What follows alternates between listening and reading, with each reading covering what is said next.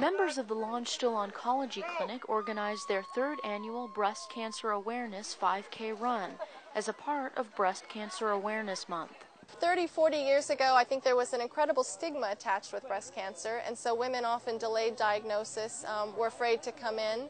These days, due to the advocacy, a tremendous amount of information is being put out to patients. Most cases these days, 70% are diagnosed early, and we feel it's so important to put that out to the community. And because people are more aware of the signs and symptoms, the mortality rate from breast cancer has gone down steadily every year since 1990. I had a mammogram in September of '04, and it was clear.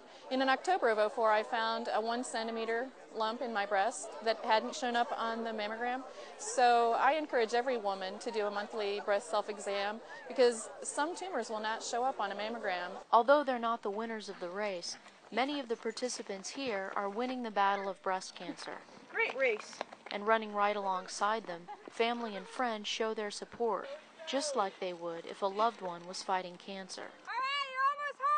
I think breast cancer is a little bit unique among cancer types in that there are a lot of advocates, both patients but also family members and friends. It's really something that's affected most families. I think without all of that awareness and advocacy, you wouldn't have all of the strides that we have made toward treating breast cancer. Strides that will hopefully help increase breast cancer awareness for others down the road.